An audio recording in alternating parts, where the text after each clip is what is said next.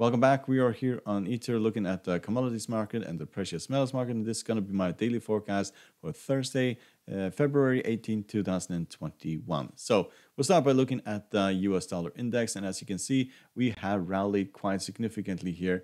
Today, we are well above the 20 exponential moving average. Technical indicators are looking very bullish at this point. So it is more likely that we'll go to the top of the Bollinger Band here, roughly 91.35, where we'll find quite a lot of resistance. That is also the previous highs here. And if we manage to break that, then yes, then we're going higher. Otherwise, we'll most likely pull back towards the 20 exponential moving average down here at around 90.60. So yes, if this continues, these indicators, they are basically showing that we are most likely going to continue to higher levels. So let's look at oil. So oil continues to rally and rally and rally. At the moment, we are trading at 61.61. We're getting very close to the top of the Bollinger Band here. In the daily chart, oil is at 84. And considering the shape of the world economy and so on, that just sounds ridiculous to be significantly overbought at this stage.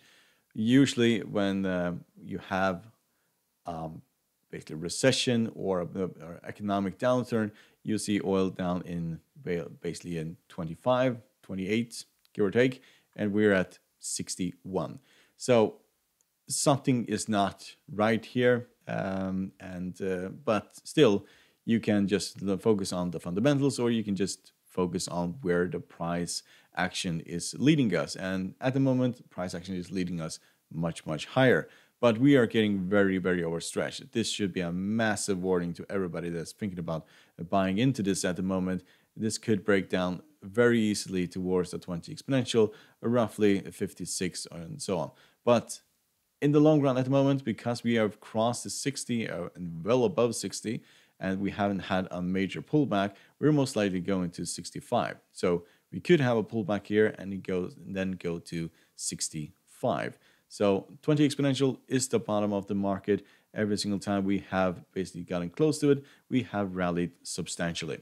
So let's look at natural gas. So as you can see, we continue to rally. We're at the 3.069, well above 3. And we're most likely heading towards 3.25 at this stage, and then probably to 3.5. Well, weather conditions in the United States, they are very cold. Texas is under snow, and yes, that will increase demand, and that will also make this go even higher. So at the moment, 20 exponential is the bottom of the market. When we pull back from here, it has been bouncing off the 20 exponential. So pullbacks towards the 20, that is basically buying opportunity at the moment. But keep in mind, as long as weather conditions are as they are now, then yes, demand will increase. But as soon as the weather conditions become warmer, then you will see a significant fall in demand, and this price will also fall simultaneously. So technical indicators are very bullish. So at this point, pullbacks are buying opportunities. So let's look at copper. So as you can see, we have run into quite a lot of resistance here. This could basically be that we are significantly overstretched here. We have been outside of the Bollinger Band now for quite some time. We're on the edge of being overbought, and technical indicators are turning around. Yes, it is basically about time that we roll around here and head towards at least 3.75 or the 20 exponential, which is also the previous highs over here. So 20 exponential is at 3.7. There will be quite a lot of buying occurring here. Long-term target here is 4. So let's look at gold.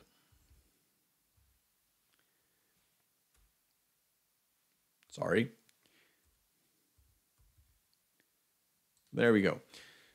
So as you can see, gold just fell off a cliff today. At the moment, we are expecting a pullback from here. But still, the 20 exponential, the 50, 200 moving average, all of them are acting as resistance, not support. So this will most likely go lower. So we have a major resistance line right here. We are very far away from that resistance line. And then we have a support line right about this area here. So at this point, we could fall towards the bottom of the resistance line. We saw it here, here, and we could go all the way down. You could probably get it higher. We could go all the way down towards 1650. That's how low gold it could go. If we break above this resistance line, which is at the moment looking not very probable, we have all the moving averages here and the resistance line, and every single time we have basically gotten close to it, we have basically broken down. Right here, we did break through here, and then we just completely collapsed. But you can just see when we rally up towards this resistance line, we break down, rally up towards the resistance line, we also break down. So that is the trend at this moment. We are slowly going further to the downside. If we break 1750, then we're heading very fast towards 1700. So at this moment, rallies are actually selling opportunities. So let's look at silver. So silver is bouncing off the 20 exponential. We did the same today. We basically fell towards the 20 exponential at around 26.87, and then we rallied. Technical indicators, they are actually fairly flat and bearish at this point. So we could stay here. It could be very choppy, but long-term target is most likely we're heading up to $30. We did have this massive move to the upside, but that was, as I understand it, the Reddit gang that basically pushed this price of silver significantly higher, and then it basically collapsed. But we are gradually going higher towards $30. That is most likely what is going to happen here in this market. So let's look at platinum.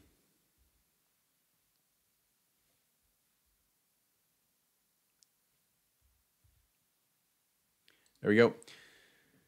So platinum did fall significantly yesterday, and then it continued the following today until we basically rallied and created this hammer. But I think that we are going to see this go lower, probably 1200, and then to the 20 exponential moving average. If we get down to this level, then there will most likely be a lot of buyers entering the market here. You can see the technical indicators are turning around. We're still at 67 in the RSI, but CCI and stochastic are turning around, and the MACD is looking also like it's turning around. So we may have a move towards a 20 exponential before going higher from here. So let's look at palladium.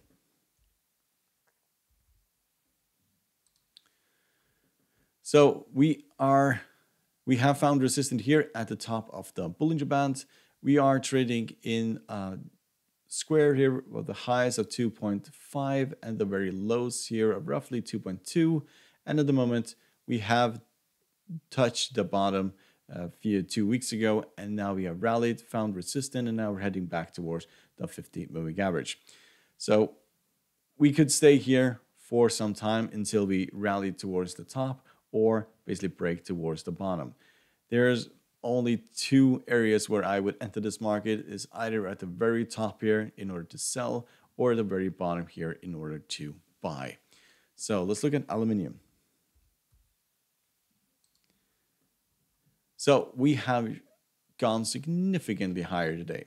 I was expecting this to basically break down towards a 20 exponential, but we went flat, and then we just absolutely went bananas to the upside. We're trading at 20.97 at the moment. We are significantly overbought on the edge of being outside of the Bollinger Band, and these technical indicators are still looking very bullish. So we could have an additional day where we rally to the upside, but we are getting very, very stretched here and could see this market tumble to the downside at any point. So let's look at nickel.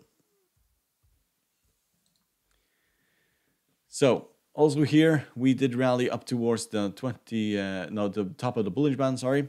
And you can see the technical indicator slowly turning around. That could be an indication that we are slowly going back towards the 20 exponential moving average, which also would make quite a lot of sense because that's also the previous highs here. So this area would act as support and then will bounce towards the upside. So if we fall towards the 20 exponential and turn around here, then yes, that could be a possible buying opportunity.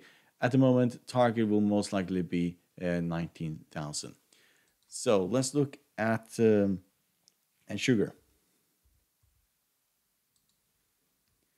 So we have rallied quite significantly today. We were way outside of the Bollinger Band here. We are at 64 at the RSI, so there's still room to the upside. But usually when you go this far outside of the Bollinger Band, you have something similar to this, where you have 2 or 3 days where you go back towards the 20 exponential before you rally again. We are in an uptrend. We are getting fairly overstretched at the moment, so a pullback towards the 20 exponential, roughly 0.1620, that is very likely at this point. So let's look at cotton.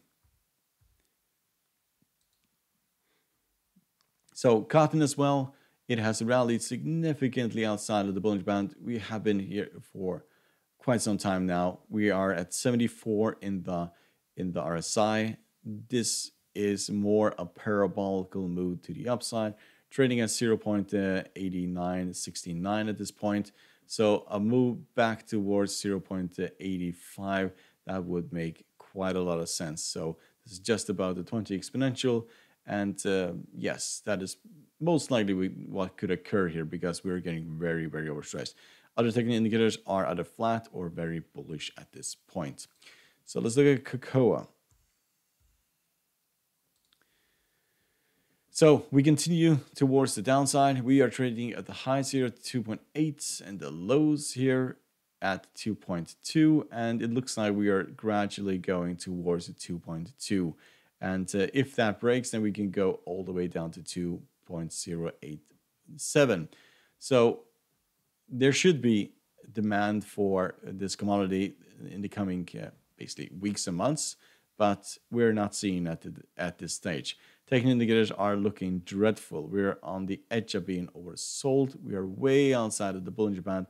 So a pullback towards the 200 moving average or the 20 exponential moving average, that is a selling opportunity at this stage. However, this has been a market that has been all over the place for a very long time now. And yes, it is very risky to trade this market. So let's look at wheat. So we did rally yesterday, went quite high all the way up towards 659, and today we completely collapsed towards that 50 moving average. Technical indicators are still very bearish, so we'll probably stay here for a while. If we break below the 50, then we could head all the way down to 600. We are entering the warmer period of the year, so supply should be increasing and prices should be falling at this stage. So we probably could see this go gradually to the downside. This was quite a rejection of this rally here, so a break below the 50 that could open the door to much lower levels. So hope you found this helpful. You're welcome to write to me on Patreon if you have any questions. Otherwise, good luck and thank you very much.